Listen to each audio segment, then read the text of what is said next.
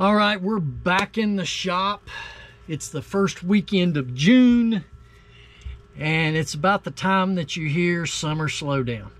Well, if your business has been like mine in April and May, I don't think it could get any slower. And I've said in previous videos that last summer, I never experienced the summer slowdown. My volume was huge back last summer, and it's showing signs that it's getting back to that point right now. Let's not jinx it. I better knock on some wood. Anyway, here's the sales for the last few days, folks.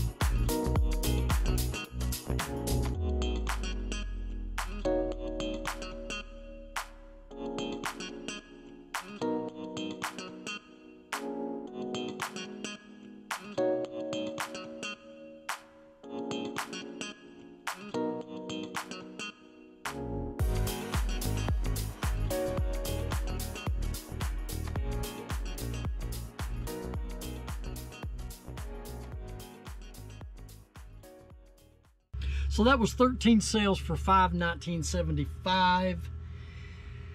And you know what? It's been a good last few days. We hope that this will continue. And I hope your business is doing well here at the first start of June, better than what we had in the beginning of spring.